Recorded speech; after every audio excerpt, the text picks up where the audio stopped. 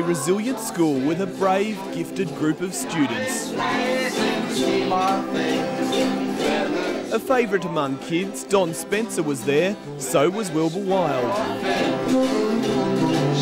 Two musicians determined to help Strathewen students move on from the trauma of the February fires. Nothing more beautiful than seeing all those kids sing and having them react to music like that's beautiful.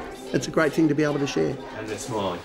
Oh, can't put a price on the laughs, mate. For about an hour, the class sang and learnt more about their new instruments. This a much welcome and long overdue escape. Sometimes you can just be really down, but then when you see something like this, all the people's faces just light up. Before the bushfires, nobody knew where Strathewen was, and now they're donating money to it, and it feels great.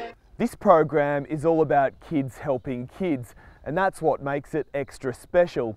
Across Australia, school children have donated close to $1 million to assist communities like Strathewen. It's all part of School Aid, with 4 more bushfire-affected schools also set to benefit. We've had a pretty wild year, and we grab the highlights where we can. Clint Stanaway, 9 News.